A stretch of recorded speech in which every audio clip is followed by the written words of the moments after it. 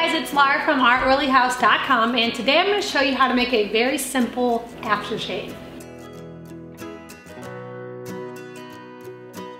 My husband has been using this aftershave for a while and he really loves it, so I thought it would be a good time to share it here on the YouTube channel. Now, this aftershave is pretty simple. It just takes 3 ingredients and then I add in some essential oils that are really good for benefits for the skin and for hair, and also ones that can help with razor burn and just ones that are really soothing to the skin. So that's why I chose the oils that I did. I'm using sandalwood, bergamot, and patchouli, and I really like this blend together. I love that sandalwood smell and that bergamot. I think it has like a manly scent to it, and then I'm adding in patchouli. I also sometimes like to do lavender. I've done cypress before. There's a different blends that you can use, or if you prefer, you can use no essential oils or you can use just one essential oil, completely up to you. So to get started, we are just going to add 1/4 cup of witch hazel into a glass spray bottle. And witch hazel is very soothing for the skin. When you shave, you have very sensitive skin that is exposed, and witch hazel is really good with helping to shrink those pores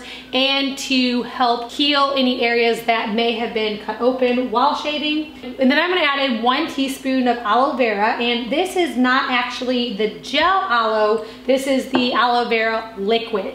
And this one has a lot of great benefits for the skin too, especially helping with that razor burn and any type of sensitive areas.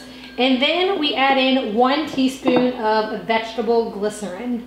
And this stuff is a little bit thick, but with all the other liquids in here, it still sprays out of the bottle just fine. My husband's been using the same spray bottle for a while now, and I just refill it every time when it runs out. So it still, you can see, sprays just fine with that wet vegetable glycerin in there. Just give it a good shake before using it. And then I add in about 10 drops of essential oil in this. This is a 2-ounce glass spray bottle that fits this recipe perfect. If you want to make more or less, you can adjust your size of your bottle, of course. So I'm going to do about 4 drops of the sandalwood essential oil, 3 drops of bergamot, and 2 drops of the patchouli.